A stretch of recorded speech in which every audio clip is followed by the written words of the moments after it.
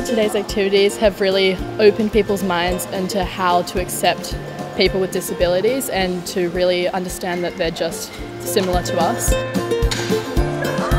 I think you don't realise how difficult it actually is and how much work people put into doing it. I think it's good to understand the trials and tribulations that they do go through, but how strong and how much they've overcome these issues too.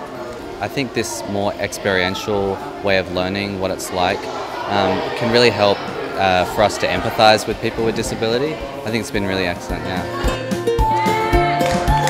Well, they were really fun and exciting, but I particularly liked the deaf soccer because you have to try and work as a team without hearing them and your actions instead of voice talking. Yeah.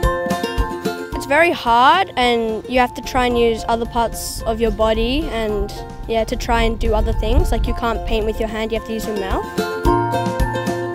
Well, I found it as like a really amazing experience because it's definitely something you wouldn't just do on a daily basis, like painting without our hands. That's really difficult, so you get to experience what it's like, and for those people who have to do that.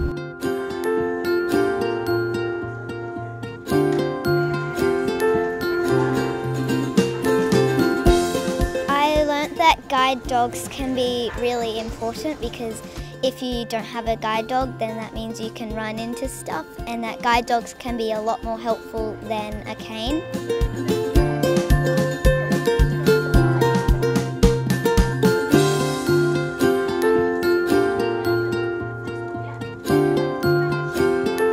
I've learnt that it can be hard, but it can also be fun, and that if you have a disability, you don't always need to be sad and upset that you have a disability, and you can still have fun. It's been a very good learning experience. I think it makes people want to go out and be more cooperative with helping to excel the different things in the community in order to make people more accepted and kind of have a more inclusive society.